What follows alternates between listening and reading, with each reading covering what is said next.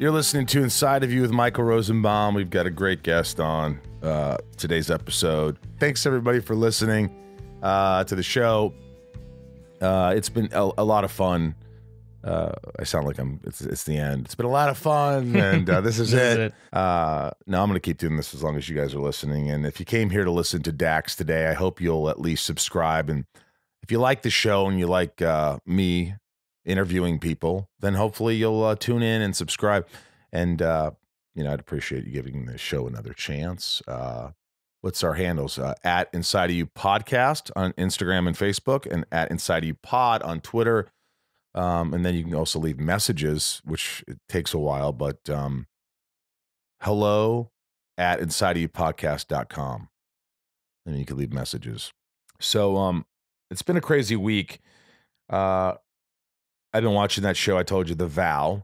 Right. And we're going to be having a guest coming up soon. It's incredible. So tune in, because then you'll know a little something. And my interviews, you never really have to know the person anyway. I kind of put things in layman's terms and get to know them. But it's that show is just, Have you been watching it? I started to, because we're going to talk to that person soon. Yes. But I've only got 5 minutes in, and I'm already scared. Yeah. You can kind of tell, from our perspective, from outside, you can already tell from the beginning, this is not good. Well, it's funny you say that, because, when I first started watching it, I go, I could do this. I could have joined this. The first episode, I'm like, I could use some more self-esteem. I could use some confidence. I could try to get out of my head. It seemed like it was a healthy thing. Yeah. And then everything just turns to hell. Yeah. I mean, it goes to hell really quickly. And anyway, we'll get into that another time. I want to thank everybody for joining us, and a shout out. We had to stage it, and Rob and I played music. We actually recorded at Capitol Records this last week, 11 songs. I want to thank the boys, Billy and Billy Duran and Moran. I said Duran, Billy Moran and Rob Humphreys and Joel and Zach. And we had a great time at Capitol Records recording our new album. Recording me and Danson's new album. But we had to stage it on Saturday, and we played live music, and everybody came and showed up. And I want to give a shout out to the winners from the stage it before that we didn't give a shout out to, and that's Team Rogue Flask and Leah and Kristen. Leah and Kristen, who are the top bidders, and Team Rogue Flask. Thank you guys so much for being on there and supporting the music. Dax Shepard's on today, and I will say this, I texted him and I said, hey, listen, we did this interview, and then all this stuff happened with the relapse thing with the pills, and do you want to say anything? He's like, I pretty much said everything, in a lot of ways, and I get that. It's not like, but I just want to say, as someone who's known Dax it was before he really was doing anything. He was on Punk'd. And, I knew him when he was drinking heavily and doing a lot of drugs, and we both did some stuff, and, but he couldn't stop. And so fast forward, he's got this nice family. He's a good dad. He's a good husband. We're not perfect. We're not effing perfect. I'm the example of that, the spitting image of, imperfection. But, he had a little relapse, which I was surprised. I had to hear about it in the news. I think because he started talking about it on his show. And, it was one of those things where he had an injury, and then he thought it was okay. A friend gave him some pills, and it was this. And then it's sort of perpetuated. It's sort of, that his dad was dying, and they had a lot of friction, although a lot of love for each other, but they had nothing in common. And the only thing that they did have in common was addiction.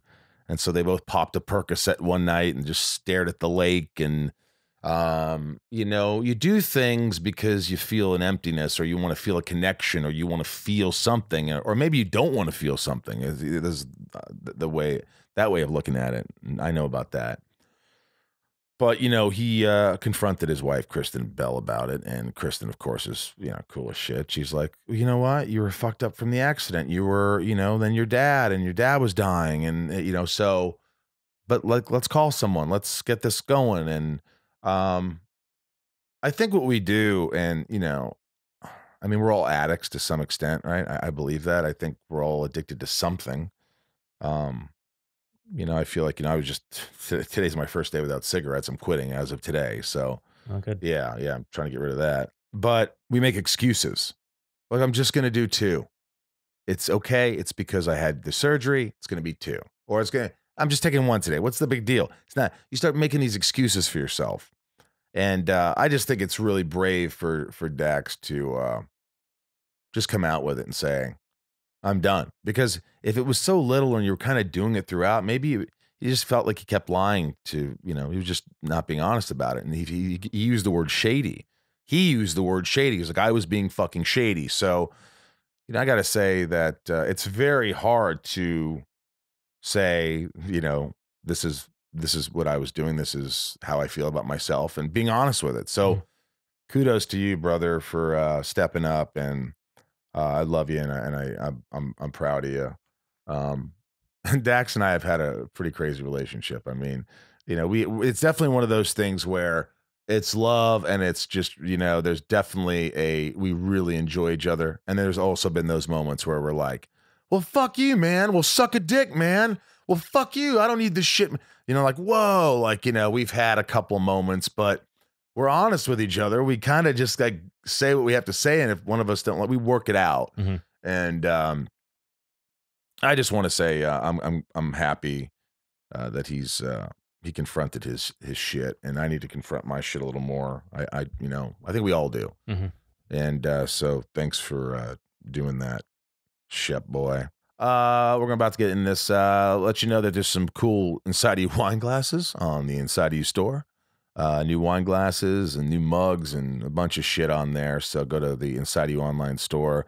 And patrons, thank you so much for continual support or continuing to support the show. Just keep digging. Jeez, man, it's been a rough morning, but everything else is everything's good. All right, let's get into Dax Shepard. It's my point of view. You're listening to Inside of You with Michael Rosenbaum.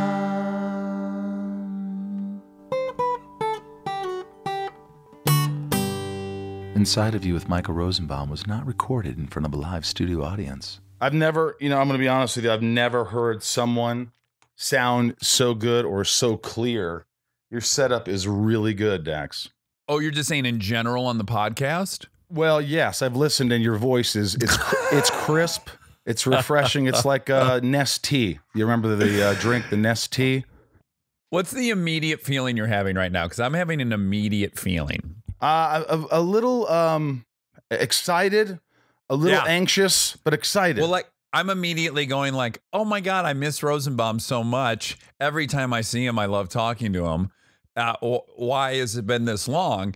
Which is the nature of life. I don't think anyone's at fault, but I'm immediately delighted to be seeing you.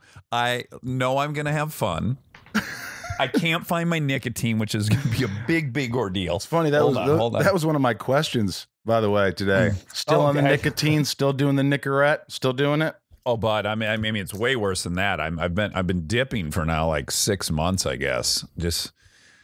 No, not that long, because I quit on New Year's for a month or two. I don't know. Yeah, I'm on it, you know. I mean, I could lie and tell you I'm not, but I am. Does that mean, because you quit smoking, you quit drinking, all that into what, 04? It's been a long time. Yeah, I quit drinking in 04. I quit smoking in 05. So I'm on 15 years of no smoky. But I've been on nicotine mints for 13 of those 15 years. I was off for a couple of years entirely. And then I found 4 mints in a fucking nightstand, and I told Kristen, I'm gonna have these. It's been 2 years. I'm just gonna have one tonight. I'm gonna have one tomorrow night. And then, of course, 3 days later, I was at a CVS buying like 128 pack of the lozenges. My God, do you still dream of darts? Cigarettes? No, I have zero interest in smoking. Thank God. It's something clicked on the last time. I had quit a bunch of times, but I knew it like something changed when like I'd see someone really cool, an actor I like smoking in a movie, and it didn't even appeal to me then. I was like, once it hit me, like how absurd, you're gonna fill these fleshy little membranes full of smoke. It's crazy. Like you should hope to only put the purest air in those things and just to fill them to the brim with smoke. All of a sudden, it finally occurred to me how crazy that is. But how does it finally occur? Because for me, it has occurred many times. I know what I'm doing when I'm doing it. You know it's not a good thing, and yet you do it. That's part of addiction, right? Yeah, exactly. Yeah. Going, whatever consequence there is on the other side of this, my immediate desire to regulate my emotions supersedes that. Well, this, for me, it was like, especially in the beginning, I was like, well, this is post-apocalyptic. I have every right to have a cigarette. Who's going to care? Could be the end. Could be the end. I'm going to have a smoke. Yeah. Well, and then ironically, it turns out heavy nicotine use is preventing people from getting COVID. Have you read those in the New York Times? Yeah. There's a disproportionately low number of people with COVID that are smokers and nicotine users. There's something about it that has reduced its ability to anchor itself into your bod. I just love how sometimes the way you speak. I'm going to have myself a little sip of this. Oh, what do you got, a LaCroix? This is a green tea ginseng. Is that an Arizona iced tea? Yeah, it is. They're not a sponsor, by the way. Oh, my goodness. Good for you. Is what that a blast bad for from me? the past. Is that bad? I have to imagine. Look at the can. Tell me how many grams of sugar, and then times it by however many dosage. I can't read it. My guys are not that good. I have contacts, and I still can't read it. You can't read the side of a can? No, I can't read the side of a can. Is that so frustrating? It is. In fact, what I had to do while you were taking a dump is I had to go, and if I had some questions, and I had a bigger font. What do you, so great. Look, here's my list of questions from my last interview that I just got off of. Big font. I go 15, and then if it's a point I really can't miss, like the name of their book, I pop it up to 18. Hold on. What number are you on? First of all, if you see me looking, I just have to make sure it's still recording because I'm doing this by my, and there's a lot of stuff going on. OCD thing with the recorder? Well, it happened once. I was talking to someone. I was like, oh my God, that is the best story. Holy shit. Can you repeat that amazing story? As if it's the first time you've ever told it to me. And what's funny is that was the one story they wanted cut. Oh. Yeah, it was a good story, but I had to respect it. It's like you got to respect. Did it involve sex or drugs? Drugs. Yeah. It wasn't even a big drug either. Isn't it weird? I mean, I guess I understand because I recognize that I'm abnormally forthcoming with all my shit. Mm-hmm. But even within that, and recognizing I'm on the far end of the spectrum, some things people hold on to, I just can't wrap my head around. Like what? Well, like drug use. Who the fuck cares? I just, there'll be people that don't want to admit they smoke weed. I'm just confused by it a little bit. Yeah, I get it. It's hard sometimes because we're so open. You have, I think you're definitely one of the not responsible. I mean, you're responsible, but you're one of the reasons why I think I'm more open. I've become more open. I think this podcast has caused me to be more open because you start to think, it's almost like I have to be honest. What am I talking about if I can't be honest about everything?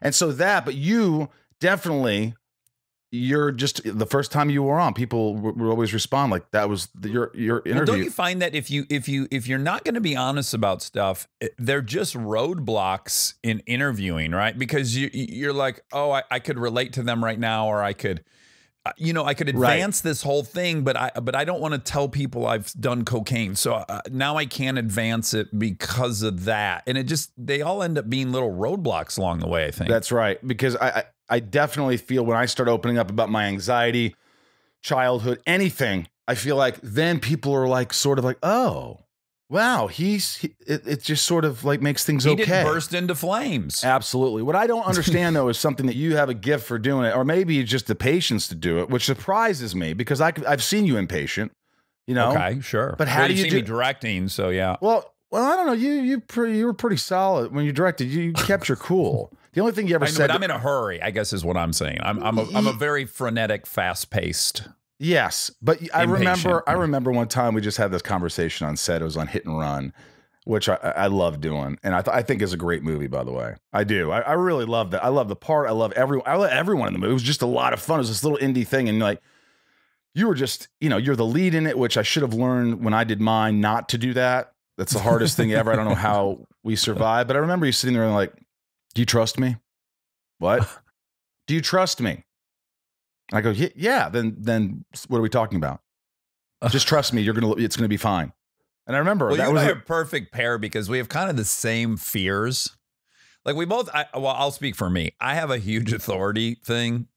Just right out of the gates. I cannot stand authority. I think it's because of stepdads. You had stepdads. I don't need some person telling me the game plan. I had enough of that. Yeah.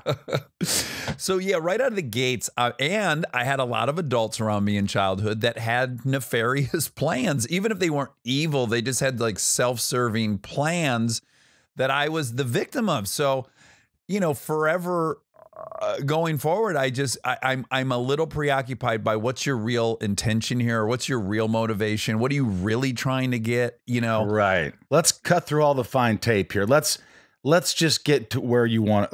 What are you saying? Because you're beating around the bush here. Is it you don't trust me? Because if it's how you're going to look on film, if it's how you're going to, then I want you to trust me. I've got that. And sometimes you need that. And sometimes, look, I have, I think the biggest arguments I've ever gotten in my life were authoritative figures. You're right. Directors, not many. Well, and I bet we remember, I bet we remember different details of that conversation. And then B, I bet we remember different outcomes of that conversation. Because, of course, you and I we're creating a narrative at all times. So mine's very self-serving. So my memory of that, I felt like the moment where I got you to click in a little bit was I was like, do you want to be in the same movie as everyone else? Because I can tell you like what movie all these people are in. And I'm trying to get you in the same movie. And I do feel a little bit like once I took it away from it, it's not what I want. I'm not trying to control you. Right. I'm just, we established some tone in this movie, and you can either be in concert with that, or you can be playing the trumpet on your own. Right. You pick. Yeah. And I think sometimes, as an actor, you probably, he hired me for that. He hired me. He knows what I could do. I'm just going to go balls out and try a bunch of things. But you wanted specificity. You wanted, yes. And by the way, and that's not a word I get out easily or use, but it made sense. And sometimes it doesn't make sense until you see things. And when you showed me something, I was like, like I don't have to do much. Like this is like it's there. So I get it. And it was one of those. It was a great conversation. I think that needs to happen. I think, but my question really is, first of all, you do 3-hour interviews, I know. And it's like Rogan does that too. You guys do it. And maybe for me, I just don't have the patience. I can't talk to people more than an hour. Sometimes it's an hour and a half. On the spectrum of ADD, let's say we're all somewhere on it, 0 to 10, you're certainly higher on it than I am. Yeah. Yeah. So I wouldn't expect that you would be able to just stay in the zone for 3 hours. Yeah, that's hard. I think even when you and I did our live show, that was you great. Had enough at an hour. Well, it's not that I had enough. No, I'm just like, I feel like I have an energy and I bring a sort of energy and I'm like, yeah, and I'm just excited. I'm telling this. And then I hit a wall somewhere along the line. Yes. And again, from my point of view, that whole day was so funny because we flew down together and you were being so funny on the plane and you were entertaining all these new people, which is exactly what I would do. It's like all these new people to get approval from. Yep. And like, I'm enjoying it. And then the producer and me occasionally is like above it all going like, I don't know Rosenbaum's going to have anything left for the show tonight. Yeah. This would be an extraordinary output to do twice, and it's a 2-hour flight. So you're going to do 2-2-hour shows. And luckily, we found you a hotel room, sent you there to just recoup and recharge before the big show. I passed out. That flight of entertainment. Of course you did. You put on like a real show the whole flight. Yeah, and then on the way home, you broke the door down. The cockpit was locked. They couldn't open the door. You kicked it down. You remember that? Didn't Jay kick it down? Oh, maybe it was Jay. Yeah, because it was his plane. Yeah, did I kick it? I can't remember. I just remember going, thank God the owner of the plane is here. Yeah, exactly. Otherwise, you're like, well, I hope he doesn't. But fuck it, that cockpit door needed to be open. Well, we started getting a little claustrophobic. Yeah, I was getting worried. I didn't like it. I'm a claustrophobic. Trapped. Yeah, I didn't feel well. I was hiding it. I was just like, Yeah, sure. Back to that whole thing about authoritative figures, because you've directed a lot, you directed big movies, you directed small movies, episodes of TV, Parenthood, this and that. But like when you're on set now as an actor, I know you, I think well enough that when someone else is directing, if you don't really like them, like how they're doing this and how they're moving, I know it probably pisses you off. Like you get really upset. Well, yeah, it does. And I'm aware that I have an oversized reaction to it. You know what I'm saying? Like I like to think I'm self-aware enough to go, I'm not uniquely victimized by this. Whatever problems this director has, certainly every cast member's experiencing it, right? So I have to kind of remind myself, like, I'm not uniquely put upon right now. I'm just one of all these people that have to deal with the director. I try to remember that.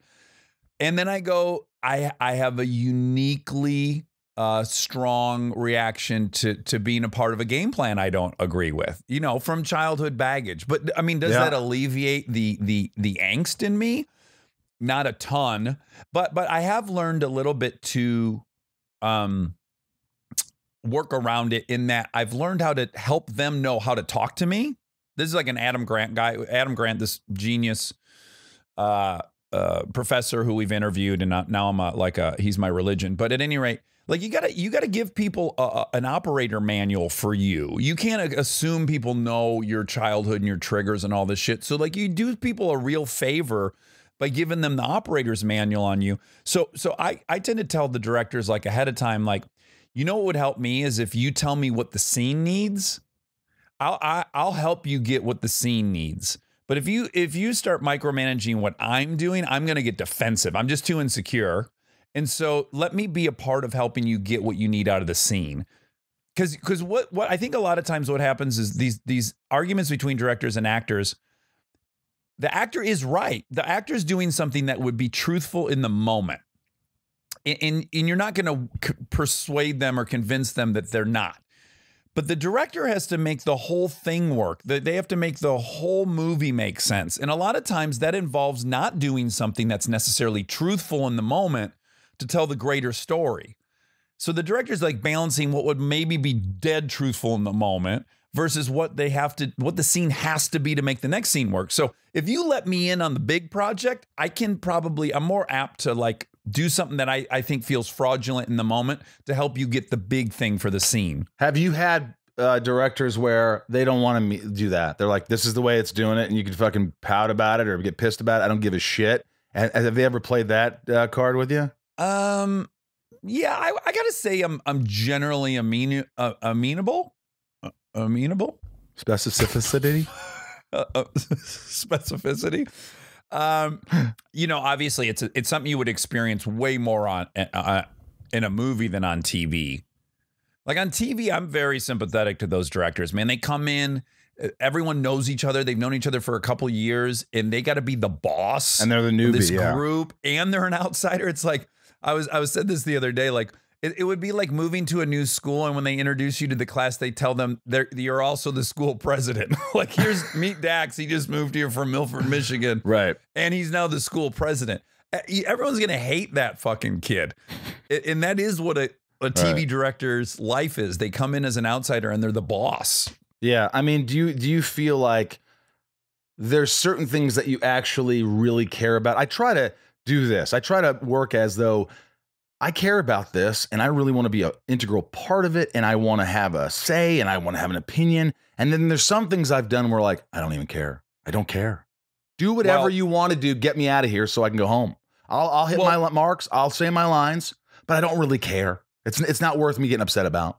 Well, increasingly, as I've done this longer, that I'm of that opinion most of the time. In fact, my agitation with directors in the last couple of years is almost never about creative. It's all about, why are we going to do it this way? It'll take 4 times as long, and we won't accomplish the thing any better than we would if we did it this way.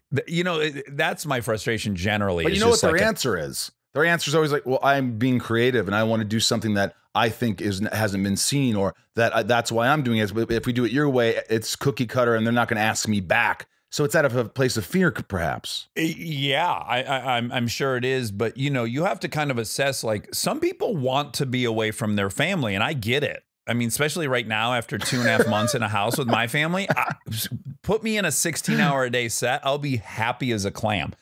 But in general, I want to go home and see my family. And I understand a lot of people don't want to. Right. And that's where that's kind of where it gets into a situation where there almost appears to be no compromise, because you want to be at work all day and I don't. Right. And I don't know how we solve that. So my suggestion is, like, there's some actors here that also don't want to be home. You guys go crazy. On the days you're with them, fucking shoot 20 hours. You know, yeah. But for me, let's keep it lean, mean, and, you know, taillights. Seriously. You know, by the way, I've also found that it's not like the quality of my acting's gone down. When I was crazy about acting and I thought so much about it and I had to do this thing and they had to let me show you this would work. All that, you add up all those performances with the ones where I didn't give a shit. I don't think there's a difference, and perhaps I'm better when I don't give a shit. Maybe. We had a conversation, and I remember it was in a coffee shop in Studio City, and you raised your voice. You weren't yelling, but you were very assertive. You were very, this was important to you. So thus began a conversation that everyone had to hear. And it was like, well, I don't understand, because you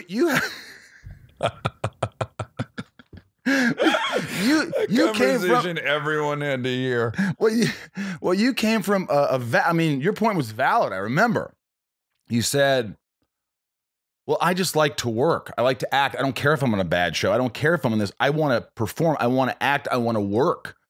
And we had two different sort of ideas. In fact, I think we might have talked about this with Monica on the plane.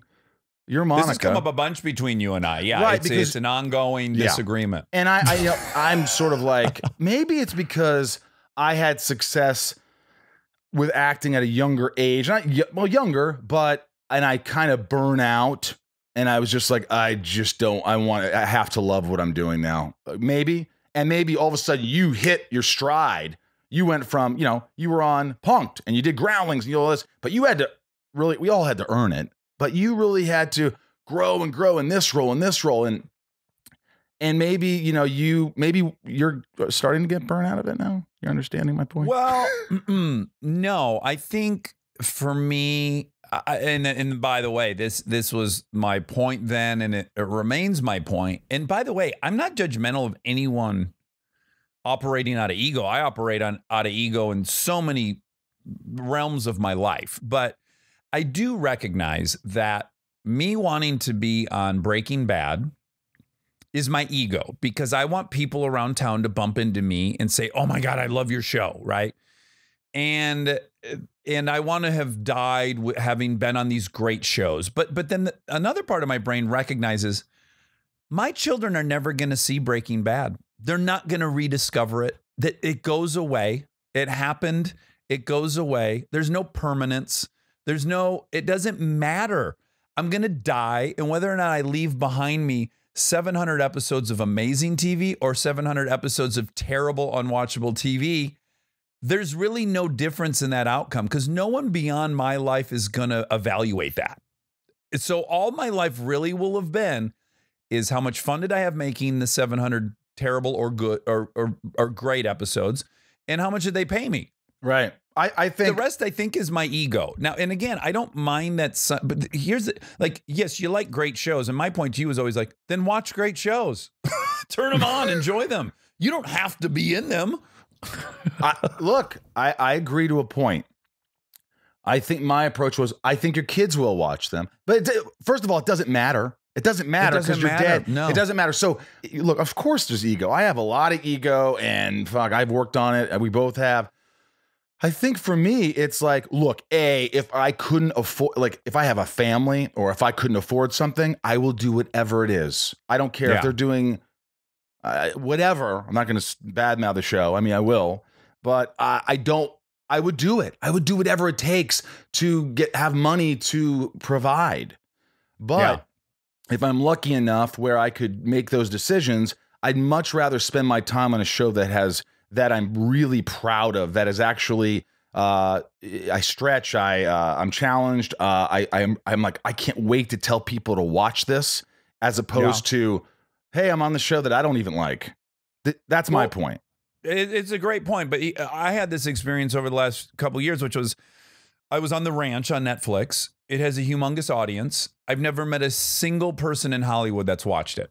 Not one. And I know several hundred people in Los Angeles, and not one human being in our industry has watched The Ranch. Now, when I go do a live show around the country, I meet a ton of people that like The Ranch. It has 5 million viewers. So what I'm really doing is I'm elevating the opinion of my peers above the 5 million people that watch the show and enjoy it. First and foremost, right? I've decided I want my peers' approval and not this 5 million people. Because I think it goes without saying, neither of us are talking about a show that has no audience. Then that's moot. Yeah, you can't be on a show with no audience. Oh, I've had those shows. So, okay, but they don't last. You're not on them for long. Yeah. So my point is, like, if you're on a show that has an audience, now you're talking about what audience are you proud to have? And that's kind of ego, because there's no human's more valuable than another. So the 5 million people that love The Ranch versus the 5 million people that love the Parenthood, the only difference was some of those people that love Parenthood were my peers. So it felt better. My ego felt more stroked by the fact that it was my peers as opposed to these other 5 million people. So once I acknowledge there's no hierarchy in who likes it, you know, or it'd be shitty of me to think there's a hierarchy, I then go to, okay, so I probably wouldn't watch The Ranch. None of my peers watch The Ranch. But to your point, if I want to be proud of the work I did, ironically, I had some scenes in The Ranch that I think are the best I've ever had as an actor. Like the final of that show, I actually had the experience. I've had the experience on Parenthood where I'm trying to be emotional. And then I had like the transcended experience on The Ranch where it was like, I was so emotional, I was trying not to be emotional, which is what would have really happened in that situation. And I was trying not to cry, and I was failing at that. And I've never had that experience. That's truth. Yeah, yeah. I haven't had it on another project. And there were tons of other projects that were maybe, you know, quote, in our industry better.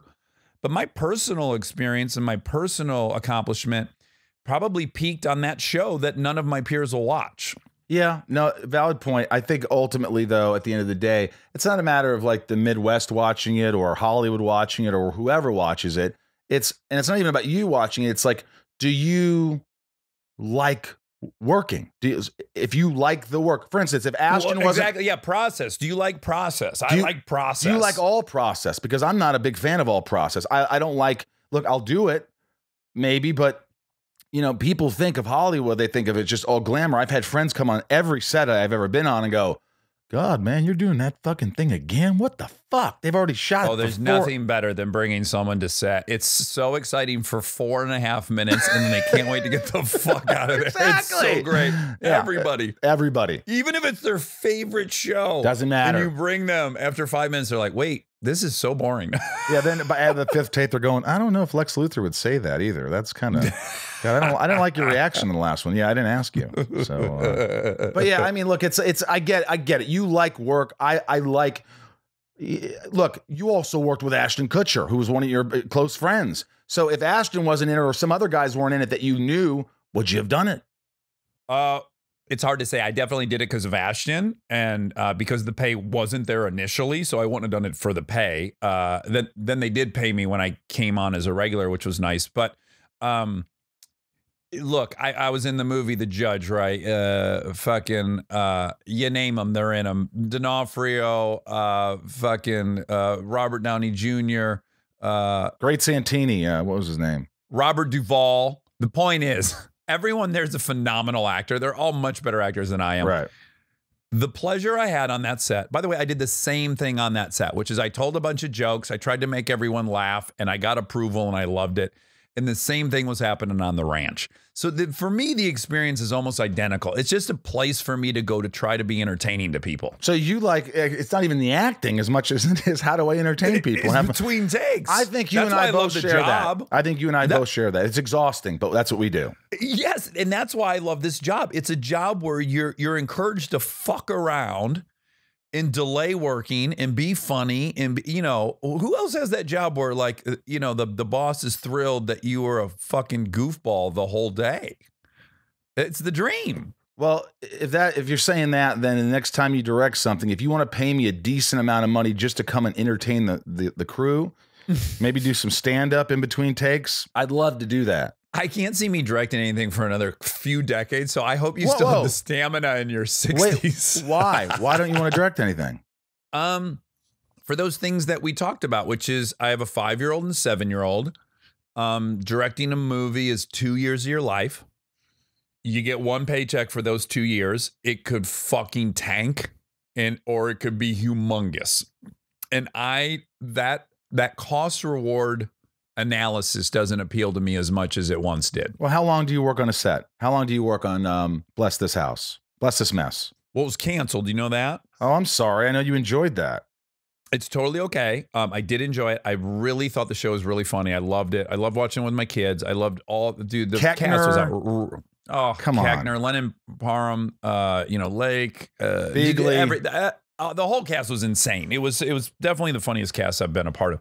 So I loved it, but it was 65 hours a week for 7 months of the year, and I have 3 other jobs. So just getting the time back definitely softened the blow of, you know, my ego, right, having my show canceled. But well, I guess my point is, if 7 months, 65 hours a week, why couldn't you do a 2.5 month movie that's less than half of that? You could go back and direct something. I know it's because I got to write for a year. Okay, you do that at home. Then you got to prep. Then you got to shoot for 2.5 months. Then you got to edit for 3 months. Then you got to test. Then you got to go promote. It's 2 years. Yeah, you're right. But I just remember how, you know, you were good at it, not only, but you were passionate about it, and I knew you had fun doing it. And I just, you know, I remember the joy you had. I mean, forget big time. You know, so there's nothing I like more than production. There's nothing I enjoy more than directing the movie. Now, the year beforehand, I don't love. It's lonely writing.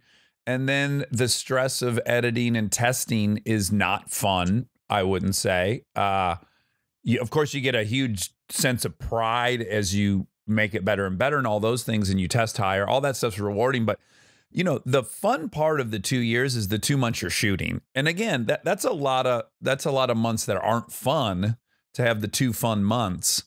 And it's not like I left directing and went to back to detasseling corn. I left directing, and I'm on a sitcom, and I have a podcast, and I host Top Gear, and I have a game show. Those are all really fun things. You know, I mean, do you think you'll want to act again, or not like, you know, direct movies? Do you think I know we had this conversation, but it seems like we both love doing our podcast. We both like, oh man, I kind of, this is great. I'm fulfilled. I have great fans and listeners, and I enjoy it. I feel like I'm making a difference. I'm improving as a human being. You know, I guess, when does it become enough? Because I see you do all these things, and you're 2 kids. We got Lincoln's what, 7? Yeah, 5 and 7. 5 and Dakota. Yeah, so I'm like, holy shit, man! You got this family. You got it's just you do so much, and sometimes I wonder, why does my friend do as much as that? Why doesn't he just chill the fuck out? Why? What is it psychologically that you just need to do more and more and more and more? Well, I think there's many reasons why. One is I'll start with the grossest. I have a huge fear of financial insecurity, despite the fact that I have no financial insecurity. It doesn't matter because fears aren't generally reality based. So, you know, I'm from a very modest background, and my mom built this business, and money was a big priority in our lives, and sacrifice for money was what you did. And so, you know, I have a hard time if someone calls me and says, hey, you want to make X amount of money in a week by filming 10 episodes of a game show in a week? And I'm going to say, no, I think I'm good without that money. I can't imagine saying that. But so there's that. 2, all those things I actually enjoy doing, right? So it's not like none of them am I on my way there going like, oh, I gotta fucking do this. I don't have that feeling. So there's no downside. The only real stress is like, again, Bless This Mess is so many hours. I start going like, fuck, I don't like that I'm just either waking my girls up and driving them to school or putting them down. I don't like having to decide if I only get to do one of those things. I don't love that.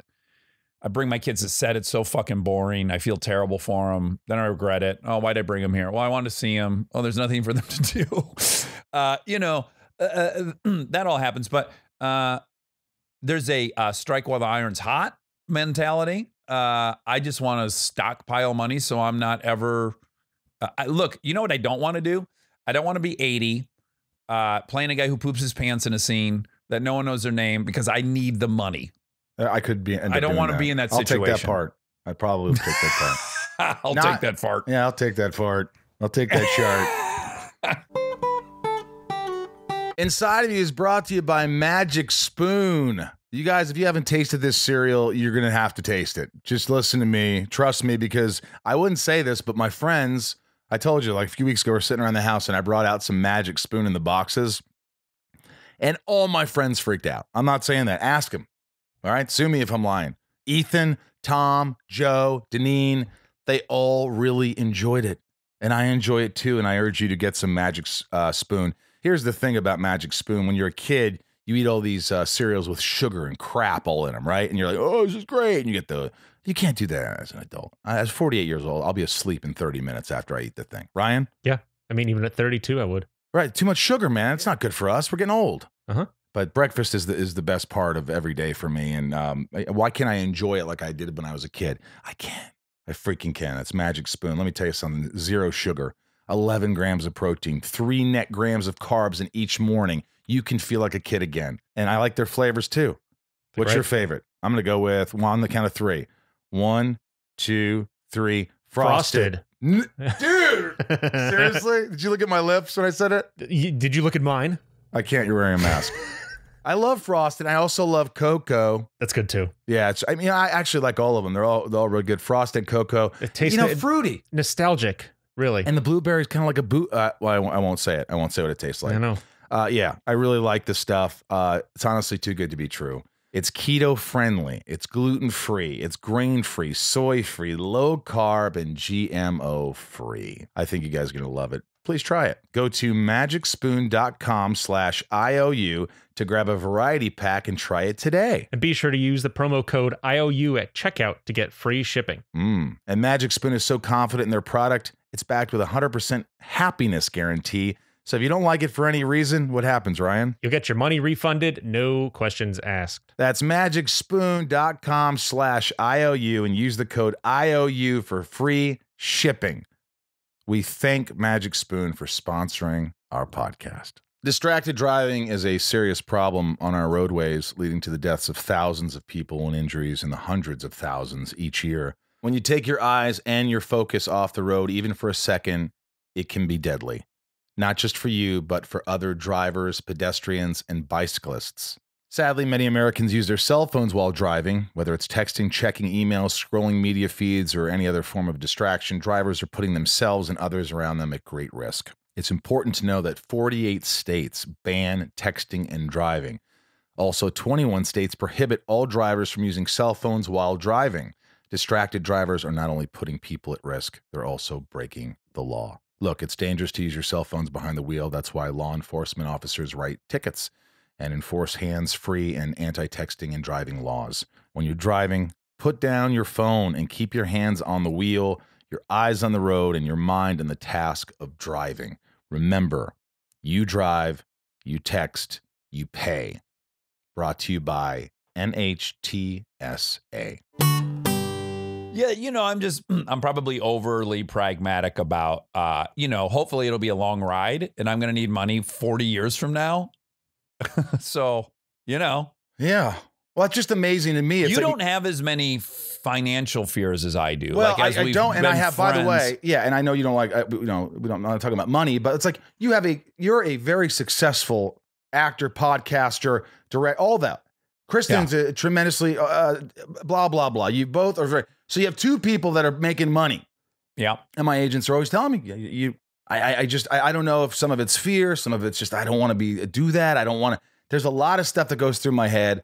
But listen, I definitely look at my finances every month and go, I still do this since I was a kid, since I was in New York, and I go, you have $900. You could pay rent for 1 month. You could eat. Yeah. You could rollerblade to work this week because you work at Emergency Skills Incorporated on the phone, telemarketing. You could, and then all of a sudden, then I got money when I was 26. And I go, okay, first season of Smallville. Wow, it went all the way through. Even today, like you could actually live 8 years if you did nothing. Yeah. And that's what I do, where I'm like, I don't think about getting more and more and more and more. Like my agent's like, dude, you can do this and this. And I'm like, I just want to be comfortable. I really do. Yeah. I just want to.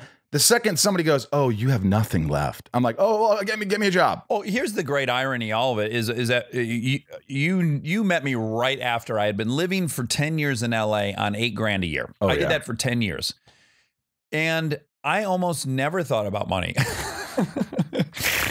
And then when I got money, I started thinking about money all the time. Like when I had none, it was just like, oh, you got none. You got $8,000 a year. You got to pay this rent. You half of $600. Bree paid the other half. And then I got to stay drunk 5 nights a week. What's the cheapest way I can do that? And once it was all dialed, it was just on like auto deduction. Like, okay, I'm going to make $8,000 and then I'm going to spend it on this. And and I'm going to save $500 a year. Like, and then it was over. I didn't even think about it. But I do the same thing as you. I'm like, okay, how long could we live? And I have kids, and the kids got to go to college, and the kids, blah, blah, blah. So I work through that scenario. And then all that happens is there's different permutations. Like I go, okay, well, how long could we live with this lifestyle? Okay. So what if we scaled it back by this? Then we could live this long. But it's just endless and it's pointless. And I recognize it's a racket and it's all faux security. There's no security in life. This coronavirus came around and just started laughing at everyone. Oh, everyone planned for this. Check this out. Everyone's going to sit in their fucking home for the next 3 months. Was that in your plan? So I recognize it's all an illusion of security, which is not to say that I'm able to, detach myself from it. I still obsess about it. I guess part of that question was, if I were you, I'd go, how much is enough, Shepard? Yeah. How much is enough? That's what I was thinking, because I know that, look, it's obvious. It's not like, obviously you guys have way more money. Look, money's not that. I'm just saying, like, it doesn't matter. I'm not going to go there. It doesn't matter. Okay. What I will say is, well, here's what I can tell you about what's enough. Okay. I know because it's already happened. Whatever number I were to tell you, the day I reach that number, there'll be a new number. That I know about myself. Okay. No, that's good. I like it. Listen. And by the way, when you and I were 18 and we lived in the Midwest. Yeah. If someone told us we had $1 million. Oh my God. I'm telling you, I would have been like, sweet. I get a fucking a Mastercraft ski boat. I get a '79 Bronco. I buy this house for fucking card. Yeah. And then I'm done. By the way, not $1 million. When I was a kid in Indiana, I go, I make $100,000. I'm leaving this world. Oh, I thought it was $100,000. I thought $100,000 would get you. And then you're like, wow, $100,000 will last most families, maybe a year. Yes. Well, and in my paradigm, the people that made that were the engineers at General Motors. So my whole life was automotive. Everyone I knew was somehow in that world. And if you got to 7th level at GM as an engineer, you could make $100,000. So for me, that was virtually the ceiling of what someone could make. So yeah. And then the second you make that, the $1 million on Smallville, all of a sudden you're friends with some asshole who's making $5 million a year. And that's part of what drives the insanity is right. You're okay. That's good. This is where I'm going. So my question is, with all this stuff and all the money and, the marriage and the kids and all this, you think that, don't you want a quieter time? Don't you want to be able to, how much time do you really have to spend with your friends? How much time do you really have in general? Because do you miss those times in Michigan? Do you miss those times of just when it was just simpler and you didn't have that much responsibility? And do you ever reflect? Do you ever, what's the word? Evaluate or revert back to old behaviors, or go, oh shit, I'm thinking a certain way like I get used to. I gotta correct that. Well, I will say, now I just admitted all that gross stuff about me, how much I think about money and I'm obsessed with it. But I will say, I do think I'm pretty balanced. So I still have tons of hobbies. I still go off-roading all the time. I have a group of friends I ride on the motorcycle track with, that I race with. I have sand dune buddies. I have actor buddies. I have a big friendship group, and I spend a lot of time with that group. All things considered, the fact that I do have these jobs, and increasingly, as you've pointed out, you know, my calculus to whether or not I want to work on a job is like, what's the bang for the buck? Can I make 10 episodes in a week? Yeah, sign me up. Top Gear. I'm on Top Gear. We can shoot an episode in 2.5 days. That beats the shit out of being on an HBO show where an episode of Game of Thrones takes 13 days, you know? So that stuff starts becoming part of the analysis. You want to maybe, it's not a bad thing. It's what I want. I mean, I'd love to feel like I'm doing nothing, but still making a living. Sure, I think that's the dream. The goal. We would all like that. Yeah, I mean, really, who wants to work? But increasingly, I'll also say this: a big part of the equation now, also, and this is from like I look up to people like Danny McBride, who clearly didn't ever prioritize money. He only prioritized working with friends, and I think he's the big winner in all this. I think there's probably people who make more money, but that like, and I think Sandler did that brilliantly. I think the people who recognize, okay, I'm going to work. That's going to be very time consuming, but I have the ability to spend all that time with friends. Then you're winning. So that's, you know, like Kristen and I are going to do a game show. And it's like, yeah, that won't be a job. I'll just be with Kristen. And that's ideal. Like, hanging out. I'm working with my favorite person and I'll get paid. So, you know, you said something awesome on an interview. You said, it was the first time in a relationship where you felt like in your other relationships, you tried to make the person you're dating more like the person you want to date or something like that. I'm paraphrasing, but with Kristen, you didn't do that. It was the first time you made a conscious effort not to sort of go there and say, hey, I'm not going to try to mold her into what I want. And I thought that was really interesting because I think I've only done 21 and older, let another N-word molder. That's a Jay-Z line. But I don't know that. Yeah. You know, yes. Never consciously. I've never like, I'm not a psychopath. I've never like dated someone and like, I'm going to turn them into the person I want. But slowly I argue with people. They have a position on something. I try to convince them of my way of thinking. And I just do that. And then you look at it cumulatively over time and you're like, oh, I think I was trying to get this person to think exactly like me, but why the fuck would I want to be with someone that thinks exactly like me? Just stay by myself. Exactly. Why am I doing this? Like, what you should be looking to add someone to your life that thinks completely different, that has a different skill set, that basically doubles your life in its scope and worldview. And you know, I had that commitment when I met Kristen, and a lot of this stuff for me personally was challenging. I was like, do you believe that Jesus was the Son of God and that he rose for our sins? And she said, yes. And I was like, my first thought was, oh no, I want to have kids with this person. Is she going to tell them that they're going to go to hell if they sin? Like I go to all these fears about what her believing in that will, how it'll negatively impact me. Cause I'm a selfish motherfucker and it all is about how it'll impact me. And I just thank God for the first time in my life, I had the foresight to go, don't even touch that. That's great. You think that? Awesome. I'll worry about the kids thing when that arises. And guess what? Many years later, we had kids and that's not an issue I even wrestle with. So it would have been a complete waste of my energy and time. And it never even ended up bearing the poisonous fruit I was afraid it would. By the way, I just thought, wow, I wish everybody would marry someone who's sort of the opposite in thinking or because then maybe kids would be more normal. Because if two parents believe one thing, that kid is going to spend the rest of his life saying what mommy and daddy said. I believe what they said, and that just carries on. But when two people, you know, you and Kristen, you know, they could listen to your arguments and make their own decision ultimately. Yeah, and you know, we do have a kind of family rule in our house, which is best argument wins. So when we tell them they can't do something or they're, you know, whatever the numerous rules you got to put in place as a parent, which blows.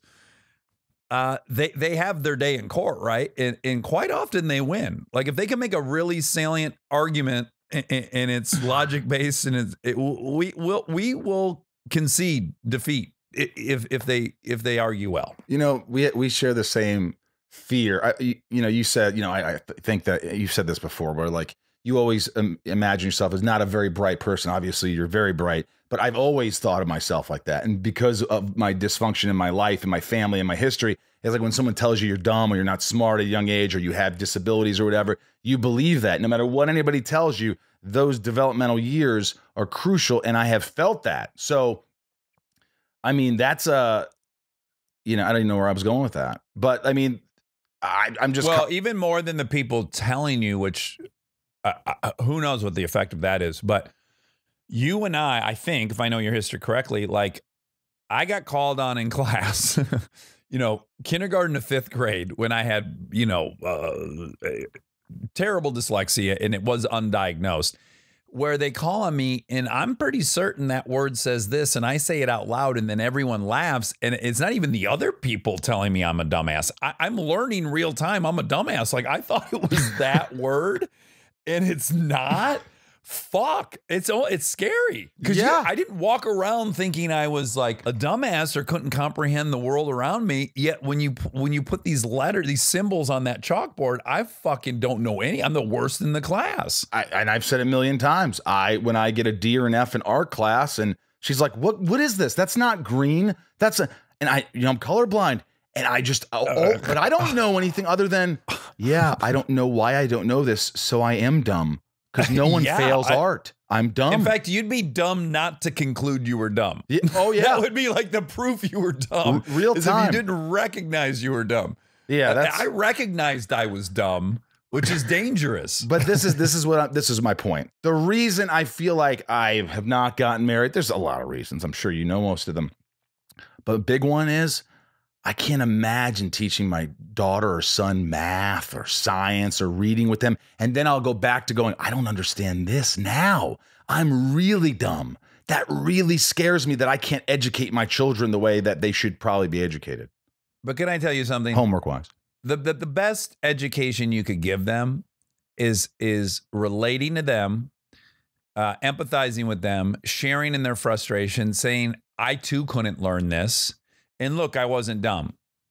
The fucking math, spelling, that's not the thing you need to learn in life. The thing you need to learn in life is resilience, is, how to be a good human being. Is character. And what you could always educate a kid on is character. And you could always identify and share and let them know you know how they feel and they're not alone and they're not the first person to have this struggle. That's what you got to teach your kid, not fucking algebra. When's the last time you did a quadratic equation? Well, I don't want to get into Pythagorean's theorems or A squared plus B squared. Geez, don't always equals C squared. Hey, do you hate? I know you talk about this. I'm sure you've asked this to answer this question. But do you hate being called like sort of America's couple, the perfect couple? Does that make it harder it's got to make it harder if you ever want to get divorced, right? It's like, fuck, now they're all going to think the perfect couple. I mean, do you ever think like that? Oh, well, I think I'm very realistic about if we were to get divorced, America would most certainly side with her. There's no, it doesn't matter what the facts would have maybe be. I agree. They would probably, even if she it came out that she was fucking 69 in LeBron James in a Target parking lot. I know people would be like, well, Dax should have 69'd her. He must have pushed her to that parking lot. So I have no illusion that America wouldn't side with her. Oh. I've even taken it as far as I probably would be unemployable, or maybe they'd let me play villains in movies, but in general, yeah, I would come out on the business end of that separation. I am not unaware of that. And yet life would go on. All the more reason I'll be glad I stockpiled some money. That is the best answer you could possibly give. Let's just call a spade a spade. I mean, what do you argue about? Is it usually the same thing? Is that you have a certain thing where you're like, you have a trigger, you get mad. She has a trigger, she cries, she gets mad. Is there something that you don't go down that path? Oh, there's 100. And again, the details aren't necessarily relevant. It's all about like the pattern. Like if you can recognize the pattern, and then you can just plug anything into that pattern. She leaves the fucking doors of the cabinets open all the time. She doesn't even put the lids on her fucking medication. I go to get a nails clipper and I bump something and there's pills all over. The specifics are immaterial. It's like, what pattern do we endlessly find ourselves in, and how do we divert out of that pattern? And what do you do? Do you calmly sit there? Okay. I can only tell you my side of the street, which is, and this is all from AA. If we're having a conversation and I notice my breathing changes, my chest is a little tighter, and now my volume's gone up a bit, but I don't even realize my volume's gone up a bit. That I know 100% of the time, whatever the thing is we're debating, whether it's the cabinets or the medicine, I have a fear that's being triggered. And I need to go into a room and figure out what fear is being triggered. And until I know what fear is being triggered, until I can share with her what fear is being triggered, the rest of the debate's going to be a waste of time. Because I just don't care about things that don't trigger fears in me. There's a million things she does that are objectively offensive as a human. Like a human, if a human's throwing something in a trash can, they should make sure it lands in the trash can. And if it doesn't, they should take the time to put it in that trash can. Now, I'll walk into the bathroom and I'll see there's like any number of tissues and some Q-tips and you name it, just around the trash can. It doesn't bother me. I find it, objectively wrong, but it doesn't bother me. I'm like, yeah, you know what, man? She gets as close as she can, and that's enough for her. And then there's some other thing that is less objectively offensive that I am off to the races on because it triggered, she cares about work more than me, or she cares about family more than me. She cares about something more than me, as I feared my mother did. And that's what's going on. And I need to get vulnerable and tell her, I'm afraid you care about that thing more than me. And she literally goes, honey, I don't care about anything more than you. And then it's over. And I believe her, but I got to get to that point where I can go, I'm afraid you care about that thing more than me. That's incredible. That's incredible that you learn that feeling, because I get that feeling and I never know what to do with it. And first of all, if you didn't say that, I'd think, well, this is the feeling I get when I'm upset, when someone's upset me, or when I'm unhappy. So there's a trigger here. I don't think, all right, whatever this is, you don't need to go out with it. This is, you get something right then, talk to yourself, go in another room, because whatever comes out of your mouth probably isn't going to be good. And it's going to come out of a dark place. My favorite example of this, well, I have two. One is you could dedicate the remaining 1,000 episodes of your podcast to how short Dax Shepard is. That could be, you could even entitle the podcast, Dax Shepard is so short, too short. You could do 1,000 episodes. It'd never bother me because I don't have any fear of being too short. I am objectively tall. I don't have a fear of being too short. So you could spend the rest of your life trying to make fun of me for being short and it wouldn't bother me. Now, if you had a podcast called Dax is self-centered and sucks up too much energy in a room, I'm bothered by that. Because I do that, and I have a fear that I do that. And so it would bother me intensely. And it would bother you, but they were right. So what do you do about that? You try to change yourself, or do you say, I'm innately that way? Because I do that. I'm like, I go in a room, and whether it's insecurity, I don't think they're going to like me for me. I'll be funny. I'll be this. It's something that I'm not. It's something at a young age I did because I didn't like myself. I wasn't confident with my looks. Whatever it was, I did. And now I entertain and people like me. And I'm like, okay, I got him. Now I can fucking, okay. Right. So all that is an internal job, right? That's a Michael Rosenbaum job that no one else has anything to do with. Right. You can pretend they do, but they don't. And I do think that all of our problems, each individual person on this planet, their problems have nothing to do with anyone else. Those other people just trigger their fears and their insecurities, and then that's the problem. Like if your self-esteem was literally 1,000%, as I'm saying, if my confidence in every aspect of my personality was the same as my confidence in that I'm not short, I wouldn't have problems because everyone could be saying whatever they were saying and it would never bother me. So all that to say, my only problem is Dax and making sure Dax's self-esteem is at its optimal level, as high as it can get. And then I don't have problems anymore. I can't wait for the world to change around me. I have to change me. Inside of You is brought to you by Vincero. These watches are dope. Look at this, Ryan. You never see me in a watch. You know why? No. Because I don't feel comfortable in watches. This one, I actually feel like it just goes with me. It's subtle. and it's classy. Can you see that? I really like this watch, and I'm really excited that Vincero is coming on as a sponsor. We are partnering with Vincero watches. I'm extremely excited about this, and I welcome them to be my sponsor. Making a statement doesn't have to cost a fortune, folks. With Vincero, you can elevate your look for an affordable price. They believe you deserve to look good and feel good no matter your budget. There was that thing on Saturday Night Live. Remember, it's better to look good than to feel good. Sometimes that's true. I don't always feel good, so I might as well look good. Vincero creates exceptionally crafted watches, and they do it without breaking the bank, like I said. The guys over there sent us a couple, and I'm wearing it. I'm wearing them, and I'm going to wear the silver one I have. I got this black one. I'm really excited, and they're stunning. I think I thought they'd be 5 times the price. They're offering you as a listener 15% off your entire order, and they are going to cover all shipping costs if you visit vincerowatches.com/YOU. vincerowatches.com/YOU. They're honestly, look at this, Ryan. I know. I was going to say you classed it up today. I know. I was thinking about even wearing pants. I think the watch does the trick, though. The watch helps. You know, it really you don't does. need pants when you get a watch. Yeah, who needs pants if you have a watch?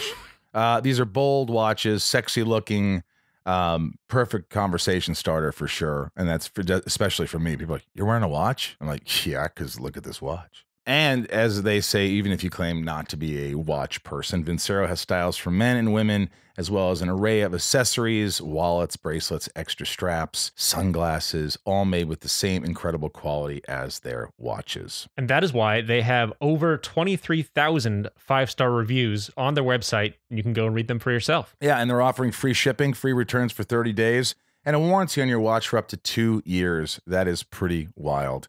It is really stress-free shopping right at home. It's so easy. So, guys, don't overpay for a watch that looks cheap and disappoints. Exclusively for our listeners, Vincero is giving you 15% off their already affordable watches.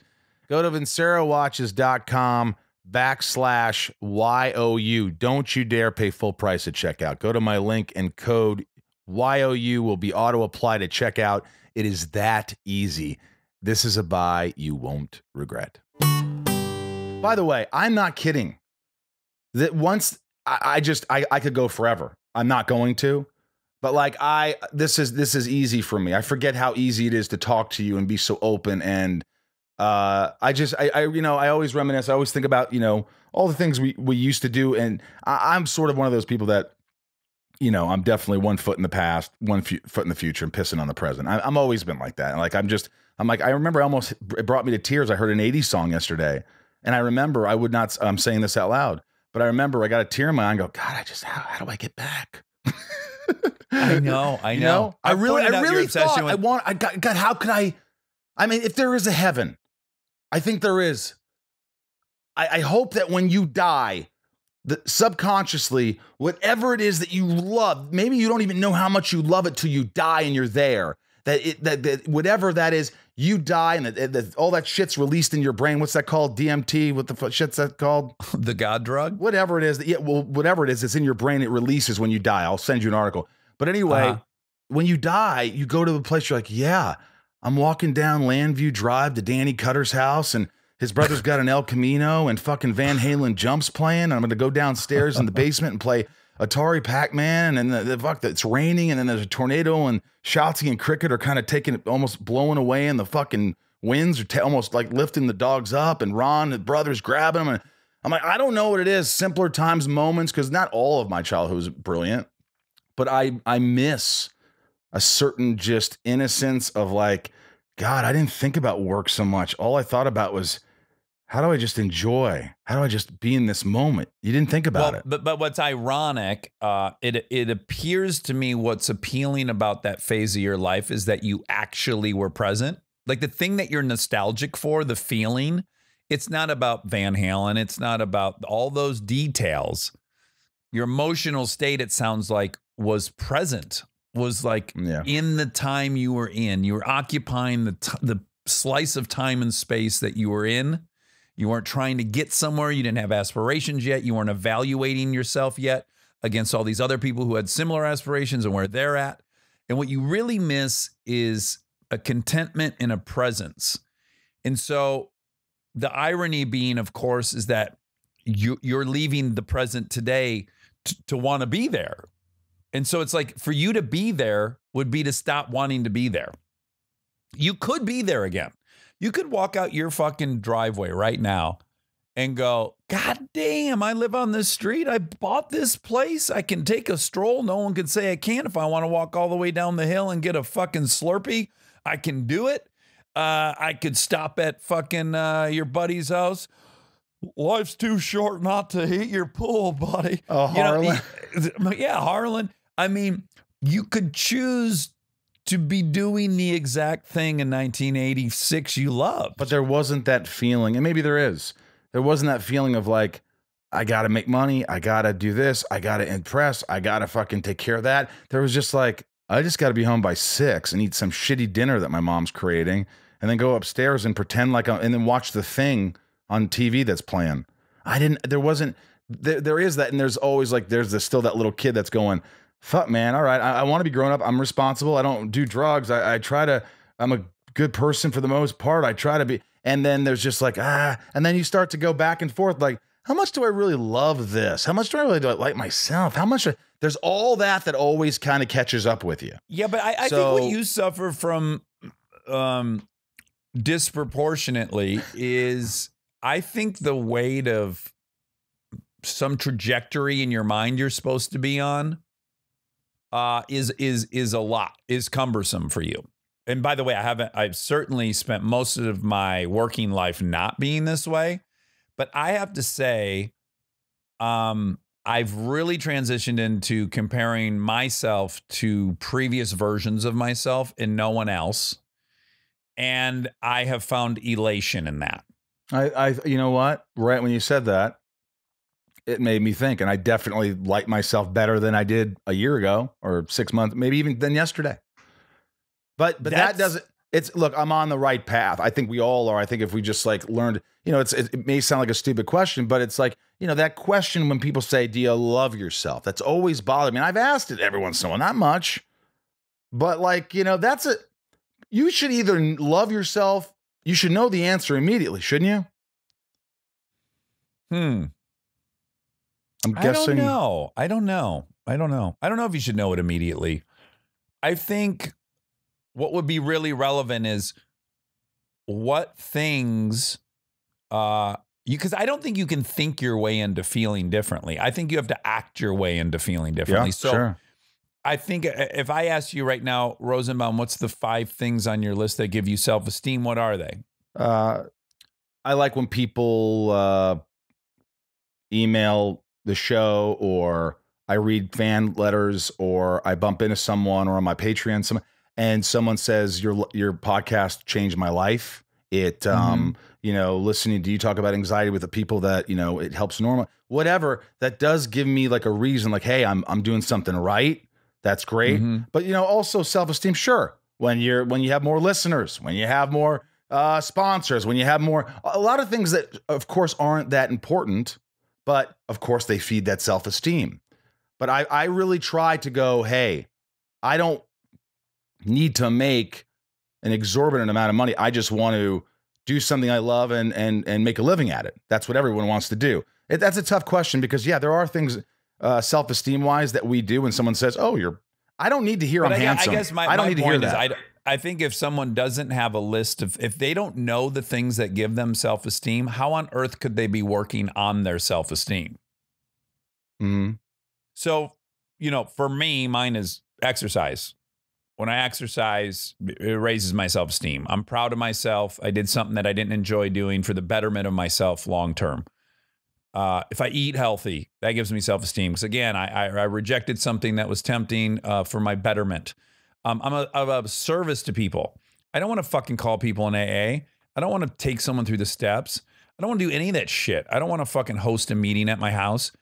But when I do something for other people, I feel I like myself more. I can answer that question. Absolutely. I love myself. And so, there's one needs to know what things result in self-esteem because they're not going to magically arrive at it. You know what? One thing that came to mind is when I do things where I don't think about what whether it's, oh, well, what do you get from that? Or, oh, if you do that, this will, people will see. It's altruism. It's when the other day I was on my phone and it says, I won't, it said on Twitter, I don't know, whatever. It said a kid graduates and on his drive home, him and his sister in the back seat, his parents are killed in a crash on his graduation day. That's most exciting. And immediately I didn't wait a bit. I didn't think of anything other than I have to contact the school. I have to find a way to somehow help or donate or whatever. I didn't say who I was, or not that matters, but I found the school and I wrote, and I genuinely did it from a place of just love. And it almost made me emotional that I was doing this because it felt good and it felt like I had to do that. Yes. And so, and I think you and I share this, even though I'm not willing to say you're an addict. I know nothing about that. But what I will say is in AA, even that altruism is selfish, which is totally okay, in my opinion. So I believe that the source of almost all my anxiety and depression and all that stuff is thinking about myself. If you give me time to think about myself, I will inevitably start wondering where I'm ranking in this world, and I'll start comparing myself to other people, and I'll start thinking of the things that Dax doesn't have that he should have. And the more time I spend thinking about myself, the less happy I am. Maybe that's why maybe that's why you're so busy. I think that's probably part of the thing, but I know from service in AA, it's pretty hard to be thinking about what I do or don't have while I'm helping someone else. I just get kind of sucked into their problem or sucked into their thing, and it frees me from thinking of myself. And so, one of the things with you is like, I don't think it's right or wrong to be in a relationship or be married. I don't give a fuck. I have no position on that. What I have a position on it, the way I think it could be hugely beneficial to you is simply, you're going to have to spend so much goddamn time thinking about the other person and the compromise that you guys have to come to, that it takes away some of the free time to obsess about yourself and the things you need and where you're at. And so it's like, fuck all the other stuff. It's just like, fill up that dance card with other people's problems. And inevitably, you have less time to think about yours. And really, you don't have fucking problems because you're full and there's a roof over your head. Everything else is just abstract, right? All right, this is it. This is all right. I got my top patrons ask questions, and you spit fire. Great. This is Dax Shepard shit talking questions. Answer them as quickly as you want. Leanne, since both Dax and his wife are successful actors, is it difficult to find a work-home balance? It's really not. I don't know why. It's almost enough to make me believe in a higher power. I get busy, she gets time, then she gets busy and I get time. It's been freaky. Since we've had kids, generally our very busy times have kept do-si-doing. Jennifer Ann, would you do a horror film? If yes, with who? What one did I say? Well, like you think about a Get Out or something. I'd kill to be in that movie. Right? Would you want to be the killer or someone who's racing from the killer? I was just thinking of this for Kristen and I yesterday, because we're both now without scripted television shows. And I was like, wouldn't it be fun to maybe play on if I was a cynic, well, I am a cynic. If I was in America looking at Kristen and I'd go, fuck that. Bullshit. He's probably gay. She's probably blank. She's a junkie. There's no way this is real. So maybe I would love to do a horror movie where we're maybe like an on-aired married newscast team or something. And then when we're off work, we're just fucking evil. You know what? That'd be funny because it plays on the whole thing where, oh, Dax and Kristen, America's couple, they're cute, they're sweet. And then all of a sudden like, fuck you. And you're just stabbing people. I knew they were evil. I knew they were fucks. And then you'll have Matthew, if you were to make another big studio produced film, I imagine the challenges of working with large studios like that are daunting. That's not really a question. I had a great studio experience on Chips. I thought it was great. And to have like the infrastructure that exists there. I just remember like day one on Chips going like, oh my God, if I had this shit on Hit and Run, I mean, man, does it make it easy. A fucking Porsche Cayenne with a Russian arm on top and best driver in the world driving, and the fucking guy who shot all of the fucking Bad Bad Boys action sequences as my DP. Are you kidding? Like this makes it easier. You said something awesome, like in our last interview. You said something because, you know, we're talking about it and you're like, well, you know, Chips didn't have a big box office success or whatever. And you go, but if I went back to that, I don't know, that 13-year-old kid in Michigan or Detroit and said, hey, little Dax, hey, would you want to be in a big movie? Want to be a movie star? Want to be in a big motion picture and you get to direct it? And ride motorcycles the whole time. Yeah. Well, that kid wouldn't go. Well, does it make a lot of money? Is it become how much did it make? Is it a huge success? I mean, that's what we lose. I think that was the most profound thing I've heard you say, or one of them, because that just puts everything in a brand new perspective. Like, do it because you love it. And if it has success, great. It's hard to differentiate those things. Yeah, it really is. I mean, you can't be naive. Like the success of those things determines whether or not you'll get to do it again. So it is relevant. Right. But yes, as a life experience, whether that thing, the life experience was a life experience. Now it could have made 500 million, or in its case, it made 28 million or whatever. The experience was the experience. The other thing was just the results of which I don't control. Right. It really sucks if you had a shitty experience and it bombed. But if you had a great experience and it bombed, it's not that bad. Or a great experience and it had, oh my God. But yeah, I get you. Claudine. Or I always wonder, because this is the thing I did think about. Like, say the devil comes down and he says, now you could either love the movie you made and it makes 28 million, or you could totally have missed the mark of what you were trying to make, but it's a huge success. I don't think I would choose the latter. I don't think I would want to have not made the movie I set out to get the reward of it, you know? Well, the only thing I would say there is if the movie made so much money that then you're given another opportunity to do what you want again and make it better. But wouldn't you be so fear-laden because you're like, well, the thing I made last time didn't even turn out to what I tried to make. So if I try again, I can't get that lucky twice. I just wanted to survive. I just didn't want to die during the making of my movie. That's all. I remember praying to God on day like 15. I go, hey, if you just get me out of this, I'll never direct again. Just, I remember sitting in the back seat. I've told this story. Tom and Deneen, who you know, my best friends. They're taking you to the hospital, right? Well, no, I didn't. But we're driving, and it's like 5 in the morning, 6 in the morning, and I'm in the back seat, and Deneen's like, oh, chipper, going, so anyway, blah, blah, it's going to be a great day, and blah, blah, blah. And Tom's like, uh-huh. And I'm in the back seat in the middle, and I just go, I think I need to go to the hospital. And it was barely audible. And Deneen goes, what? I go, I think I need to go to the hospital. And then she goes, it's going to be a great day. She didn't look at me, but if she would have turned around, we would have gone to the hospital. Claudine, a question for Dax. Well, I would hope so. What's something he's learned about himself since becoming a dad? That's a good one. There's some things that are popping up, but I think life lesson wise, you know, I know what it is. It's, I think most of my life I've had the agenda to get my way.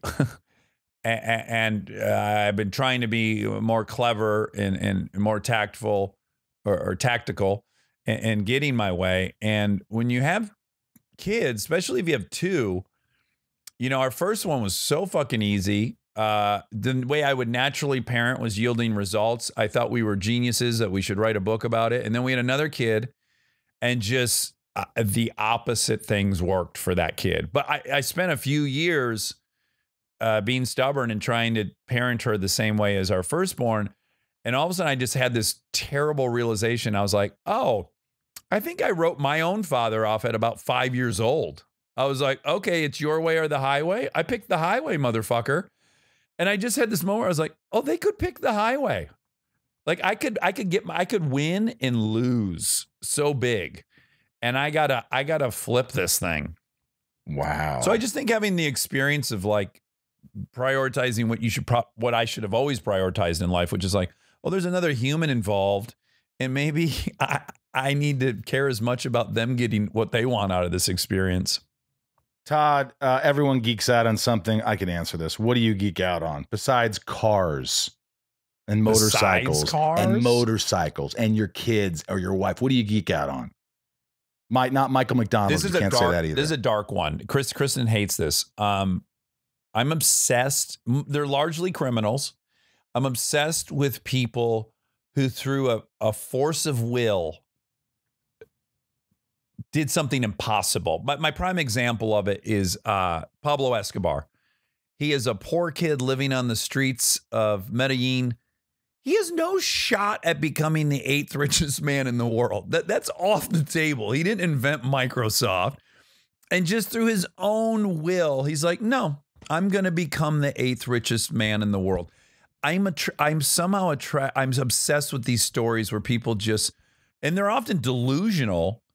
And through that delusion and their force of will, they do something impossible. I find that endlessly interesting. Emily, do you like that stuff? Do you like criminal shit? Yeah, I watch a lot of Dateline. I know we both love, what's his name? It was an October morning. Keith Morrison. October is whatever. Yeah, that guy. It was a hot red moon under an ice cold night. And his dude, he's hilarious. And what's his name? Hader, who does him on SNL, used to do him. Oh, so good, so good. He's hard to do. I can't even get close. You had to him on your show too. Todd, and he's so beautifully Canadian. He kept going. It feels so self-indulgent to talk about myself. I don't know why I want to do this. I'm like, but people want to know about you. Why do I want to do this? Emily, who's your favorite guest on interview on Armchair Expert? I have to give a couple answers. One, obviously, my mother is my favorite interview by far. But if we take out that obvious advantage she has, I think Dog, the bounty hunter, maybe. Dog or Monica Lewinsky. All right. Just like when you get something so unexpected, like I could have held Dwayne in my arms after the interview for about an hour and a half, I think, before it would have felt awkward. I was so shocked with what a beautiful guy he was. What a sweetheart. It was so lovely. Angel, 2 more questions. Since you guys have been friends for a long time, share a funny Dax Rosie story. What story do you think of that we could actually tell? Well, look, when you and I met when we were younger, and we're both insecure about how we look, but we both like our penises a lot. So you and I constantly had those swords out all over town. Yeah. You know, when I look back on it, we're pretty lucky. Times have changed. We wouldn't do that now. Yeah. But we lived in maybe the last era where you could get that sword out a lot. Yeah, and I don't, and we did. And I really, it never was creepy or weird. I mean, it's weird to just do it in general. But no, what I'm saying is we weren't doing things like, it was just 2 like little boys going, hey, check this out, Dax. Hey, check out my cap. Hey, check it. It was just like, we didn't my cap. Look, yeah, it was a long time ago. And yeah. But I think to have known Rosenbaum and I in that era is to have seen us with our pants down, I think. Probably. That could have happened. Bob, Idiocracy, in your opinion, are we already there?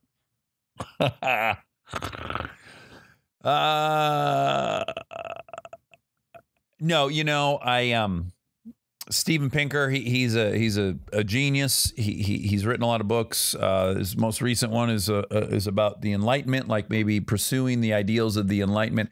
I am of the opinion that although in the present day, sometimes it looks like we're going backwards, I think if you look at the long arc of this human experience, we're getting better and better and better. Less and less people starve.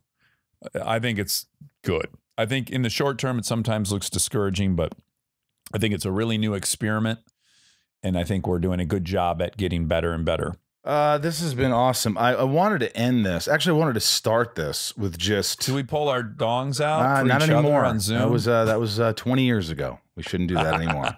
But I will say, occasionally when my friend Rob or somebody comes over, they might just. I'm like, hey Rob, do you want anything to drink? And they'll turn around. I'm like, I'm naked. Just as a semblance, just a little nostalgia. Because come on, dude, it's just harmless. It's a dong. We're naked. Well, you and I find. Look, here's where I should say this because it is relevant. You and I find that really funny. We both enjoy it, and we have the privilege of finding it funny. What I've realized over time is like, yeah, of course that's funny because I'm a tall white dude, and I don't feel threatened a lot by penises. So it's a privilege that I can find it humorous. If I were a woman, it wouldn't be so funny. And if I were, any number of people, I'm the most empowered someone could be in our society. So yeah, I think a lot of things are funny that are scary to other people. Sure. But I think that, you know, if I recall, I just remember it was usually you and I or other guys around for the most part. Yeah, you know what I mean? But if you had this, I've had this experience on a set where it's like you're nude with an actress and I'm trapped in my own experience and I'm kind of like, oh, but no big deal. I'm nude. But then I have to, you know, I have to recognize, well, yeah, 85% of the crew is dudes. No one's going to go home and jerk off thinking about me. No one's going to, you know, there's all these creepy I'm not dealing with the same thing that the actress is. Right. Absolutely. It's different. I hear you. And it's just being aware. It's being aware and going, okay, I'm not this person. I don't feel threatened. You're right. I remember one time on Smallville, it was one of the finales of the season, and they had me up up at Whistler in the middle of nowhere, but we were staying at this hotel and everybody got to change there. You know, just go a big suite. And I walked in and one of the crew guys is there and I'm like, hey, I'm going to take a shower. Is there anybody else here? He's like, oh, Barry. Barry's, you know, he's in the shower. And I go, oh, perfect. He's like this, you know, at that time he's 25 years older than me. He's an older guy. And I love Barry. He's my buddy. So the first thing I thought, I was like, oh, I got to do something. Sure, you know? Sure. So I took off all my clothes and I waited till he was lathered up really good. And he was an Irish fella. And I remember just going in there and I go, could you pass the Irish Spring there, Barry? And he's like, Jesus Christ, Rosenbaum, what the fuck? And then he started laughing. And then we both told the whole crew and everybody. It just went on forever. And it was just like, you can't do that anymore. But of course, my whole thought was like, how do I make people laugh? How do I be funny? It was always out of a place of that. It was never out of a place where like, hey, I want someone to see my D. Yeah. I was going to end this. We talk about this. I got autographs, you know, that I have a house full of like posters and things. You've never been, you could listen to the last conversation. You say it's a waste. Yeah. So I did something I want to show it to you, but you know, one of my favorite movies is The Warriors, the gang movie. Absolutely. Right. So Warriors come out and play. The Warriors are good, real good, the best, but the rest is ours. Anyway, it was Cyrus. You see, what does he say? He's like, there are 20,000 cops in this city. Can you dig it? Can you dig it? I loved it. Love it. So we got the Bayside Rollers sitting next to the Van Cortlandt Rangers. Yeah. Oh. So I'm a huge fan. Obviously, you are too. A lot of people are. Walter Hill. I'm trying to get him on the podcast. Sure. My buddy's friends with him. I just love to talk. He's probably going, another guy who wants to talk about the Warriors. Great. But he did a lot of other great movies. Anyway, so I'm not kidding. Since the late 90s, I've been looking for an original Warriors vest. Something that was worn by the Warriors. And it was impossible. The brown leather. Right. Yeah. I think, yeah. And I had looked and I gave up because I was like, I heard that someone had one, but the cast never really kept the originals and they were locked away and there was only this. They had some doubles. So I was telling my friend and I just said, man, I'll tell you, if a Warriors vest ever comes up, I'll pay $2,000 for that thing. And I go, you know what? Fuck it. And I looked on my phone and on eBay, original Warriors vest worn by David Harris, who played Cochise, the one with the big bandana. Black guy, awesome. Yeah, you'll know him when you see him. And it had a picture of him. It was authentic. Ooh. And I just said, "Are you kidding me?" And I just messaged the guy back, and I go, "I'll give you $1,000." I wasn't gonna go for the $2,000. I would have paid $2,000, but he's, you know, I just you got it for $1,000. Let's see what he says. He goes, "Sure, I'll take $1,000." That sounds like a bargain. Oh, dude. Now, this is the first piece of memorabilia you own that I'm thrilled with. Really? Oh, that is, Nate Tuck would fucking cream his gene if he saw this. In fact, will you take a nice photograph of it and send it to me so I can send it to Nate? Oh, yeah. You should actually look on my Instagram. I posted a video of me wearing the vest. Does it fit well? Oh, yeah. It fits really well. I got to work out a little more, I'll be honest with you. Yeah. The Warriors were in shape for the most part. Do you remember the gang? There were a couple of them that you're like, this guy couldn't beat the shit out of a piece of shit. Well, you know, it's so interesting what our memories of things are versus, like, do you remember in Urban Cowboy, great film? Oh, yeah. Yeah. Love. The antagonist. I forget that guy's name. Glenn. Wasn't it Scott Glenn? Scott Glenn. Now, I was telling Kristen about Scott Glenn's biceps in that movie. And in my mind, in my memory, they're fucking enormous. Like I never saw biceps like that. I look, Google images, and they're nice, man. They're nice biceps. But they're not what you thought. He's cut, and he has a really nice vein. But they're not at all what I thought. In the bar has raised so much, with these superhero movies and everything. You now realize, like, oh, they were pretty average looking guys that I was crazy for. Oh, yeah. Well, that's like with anything. I think I loved Gremlins as a kid, and I put it on, and within 20 minutes, I go, can we turn this off, guys? Like, no, what are you talking about? I'm like, this doesn't hold up at all. What a piece of shit. Interesting. I still watch it every Christmas. I like it. I can't get into it. You couldn't do it. Yeah. And as much as I like horror, after Friday the 13th one or Halloween one, I'm out. Can't do it. There's nothing scary about a guy who can't be killed. He just can't be killed. At least there's like, it's just like everyone's going to die. But if you could stop the paranormal thing, or you could stop the zombies, or you could stop something, there's fear, and at the end they could still win. Yeah. That's my logic. You have a real emotional attachment to horror. Yeah, I love it. Do you? Almost none. It was a genre that never really appealed to me. I can name the 5 horror movies I've ever liked. Let me guess. The Thing, The Shining. I don't know. Oh, Shining's great. Exorcist. Yeah. Nah. What is it? Freddy Krueger, Nightmare on Elm Street. Love that one. Love Get Out. And that might be it. Wow. One day when this is all over, I'd love to. I want to hang out, but it wouldn't be bad to I want to try and scare you with the movie that I think is the scariest movie, or one of the scariest movies, and see how you feel watching it, just sitting back with me. That's just the thing. I just don't get scared. Anytime maybe that I be going down that road, I remind myself that it's a movie, which is terrible. I wish I could just enjoy it, but I've never been able to get terrified by a movie. All right. Leave me with this. Leave me with a little Michael McDonald for me. Now I know what loving you cause, babe. Now we're up to talking divorce, and we weren't even married. On my own, this isn't how it was supposed to be. I could do forever. It's so lackluster. All my impressions get worse and worse every year. Great. Your own Wilson's the best. It was. Hey, I love you. This is a lot of fun, man. I'm glad we got to catch up, and I do miss you. And when this is all over, we got to do something. Fuck yeah, brother. Can we do that? I don't have a TV show anymore.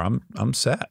I can party. Wait a minute. Didn't you say you had another TV show? Or you just I'm in some other TV shows, but I don't have the big one, the time killer. All right, I like it. Hey, congrats. Everybody listen to Armchair Expert. It's huge and awesome, and he gets amazing guests, and you're an amazing guest. So thanks, dude. Thank you. I love you, Rosie. Love you too, buddy. I really enjoy having Dax on the show. I do. And he's always honest, and I feel like I could ask him anything. He's one of those guests where you could just say something and he'll, yeah, but I always felt, I think I get sometimes annoyed. We get annoyed with each other because I definitely feel like sometimes he's he could sort of be that therapy. He's been through so much therapy. I've been through therapy, but he'll point things out. I go, I know this about myself. You don't have to tell me. And that's not what, and I get defensive. I'm like, there's probably some truth there. It's always an enjoyable time. And I thank him for coming on the podcast again. So that was really nice. Thank you all again for listening. I hope you enjoyed it. And please, if you enjoyed Dax, please stick around for the next episode and support the show. Thank you, Westwood One, and all the ladies, Agnes and Teresa and Katrin and Kelly, of course, all you guys over at Westwood One, and everybody helping Lou. And thank you, Ryan. Thank you, Bryce, for making the show better and better. And again, at Inside You Podcast on Instagram and Facebook, at Inside You Pod on Twitter. And all that. Be good to yourselves. Stay strong. I'm going to do a little patron shout out. Tell my patrons who really go above and beyond and give me all the support and the love.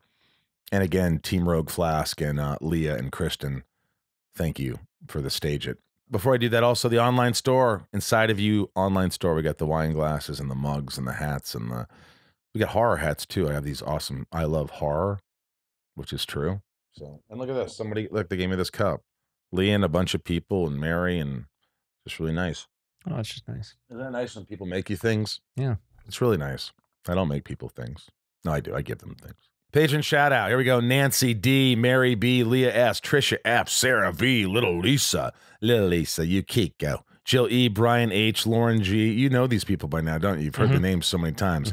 Nico P, Angelina G, Robin S, Jerry W, Emily F, Bob B, Robert I, Jason W, Stephen J, Kristen K, Amelia O, Allison L, Tom N, Jess J, Lucas M, Raj, Emily S, CJ P, Samantha M, Hamza B, Jennifer N, Jackie P, Stacy L, Carly H, Jennifer S, Janelle B, Carrie B, Tabitha 272, not to be confused with Tabitha 273, Kimberly E, Crystal H, Mike E, Marissa N, Ramira, Beth B, Santiago M, Sarah F, Chad W, Leanne P, Rachel C, Russian R, Ray A, Maya P, Megan J, Jennifer C, Maddie S, Tiffany I, almost there, guys. Kendrick F, Ashley E, Margie M, Thomas T, Matt W, Belinda N, Benjamin R, Lisa J, Kevin V, Robert S, Mike W, James R, Chris H, Snow R, Noah K, Sean V, Anusha W, Osborne H, and Dave H, and Sheila G. You guys are terrific. Thank you so much for listening to the podcast again, and let's keep it going, man. Let's keep having fun. Keep tuning in and write in. You know, I have to read some letters again. I haven't done that in a while. Yeah. So I'll have to read some letters. I'm going to have to go to the hello@insideofyoupodcast.com and get some interesting letters. Try to make them short if you can. That'd be great. I have ADD. Yeah. All right. Thank you for allowing me to be inside of each and every one of you. Ryan. Michael. We'll do it again. All right. See you next week.